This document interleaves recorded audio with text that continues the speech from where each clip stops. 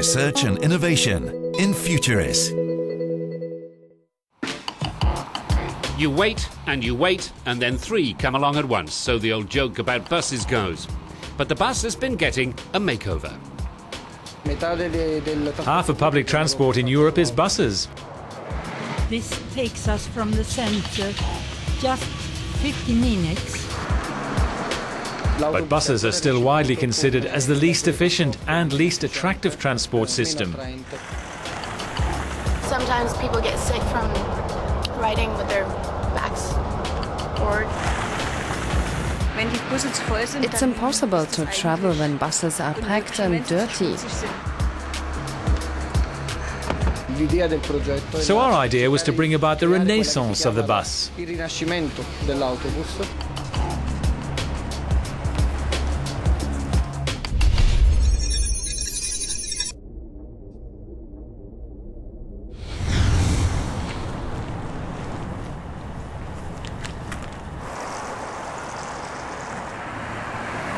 There's a brand new number 16 bus running on one of the busiest routes in Gothenburg. It's intended to rekindle a love affair between Europeans and their buses. And the magic bus has a few tricks built in to give passengers 20% more space. Yes, this is a new developed bus we have. And to start with, we have these new two wider doors together. And that's to get better flow of passengers. We have also these foldable seats that you can see here, and we have 15 of them. And during the peak hours, the driver can lock them in the upright position. We have put the driver in the center between the wheels, the front wheels, and we move the front wheels forward. And here in the back, we have the new bellows that are transparent, and by that we get in more light into this area, because usually this area is very dark.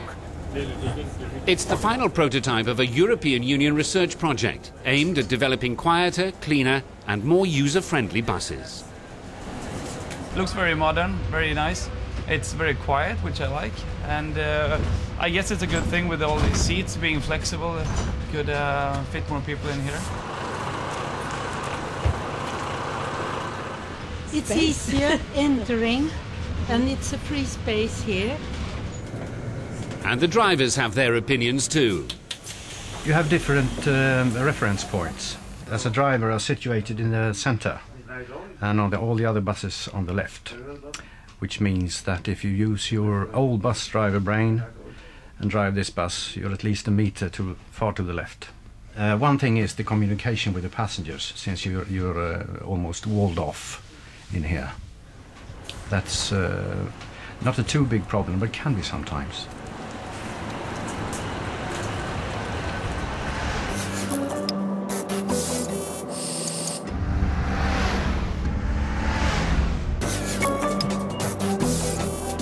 Researchers used complex mathematical models to calculate passenger flows and accessibility with various layout designs at different times and stations for bus routes all over Europe. We want to investigate these conceptual changes of the bus layout, and we want to study how these conceptual changes affect the performance of the bus in terms of dwell time, capacity, accessibility.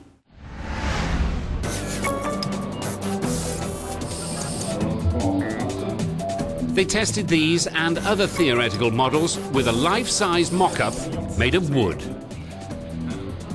That wooden bus was built out of modules, so we could change different design aspects of the bus, like we could have a new front, we could have another type of seats, or we could change the number of doors of the bus.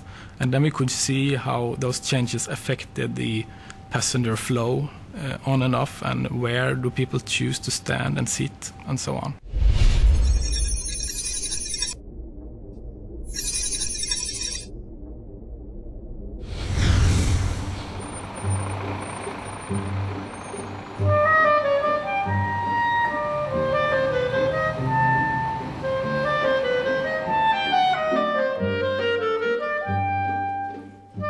At the same time, scientists near Paris were developing a new all-in-one computer system that brings together the vehicle's information technology features. Drivers can control all the onboard electronics from a small screen, including GPS, real-time traffic information, energy consumption, ticketing, and even counting the passengers. For a bus builder, this architecture will allow us to supply vehicles that are ready to receive this system. For the transport operators, this architecture will make it easier to install and maintain information systems.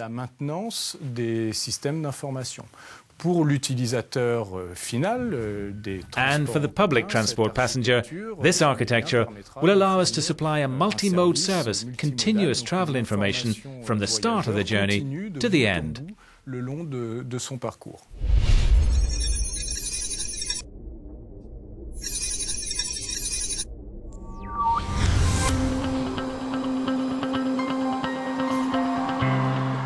In Dresden, researchers on ergonomics used a bus simulator to pinpoint the needs and priorities of European drivers. They studied two different scenarios: the more ordered streets of Dresden and the more chaotic streets of Rome. Professional drivers gave their feedback to help design their ideal cabin layout.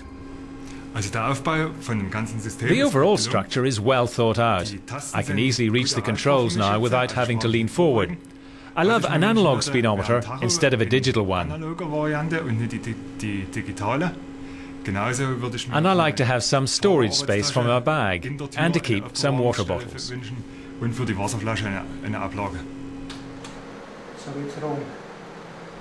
They looked at space, adjustability, comfort and visibility. And the research helped unveil some distinct differences between the priorities of bus drivers in Northern and Southern Europe. They assess some things quite differently in Rome and Dresden. Drivers in Rome, for example, are more concerned about security. They're not very taken with the driver's position that's open to the public. For Dresden drivers, the main thing was storage space. That's what they commented on most. But that wasn't at all a priority for the drivers in Rome. Das war bei den römischen Fahrern dann eben nicht an erster Stelle.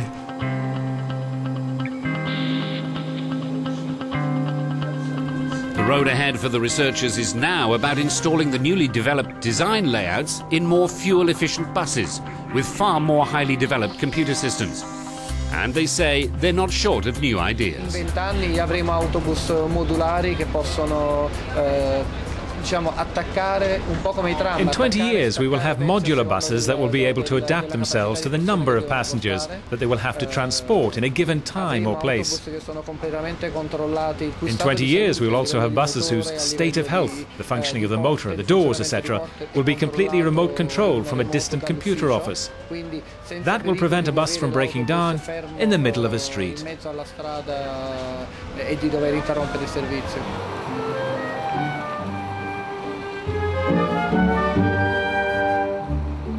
The researchers say that for bus techno-evolution to become fully efficient, there'll also have to be a new generation of urban infrastructure.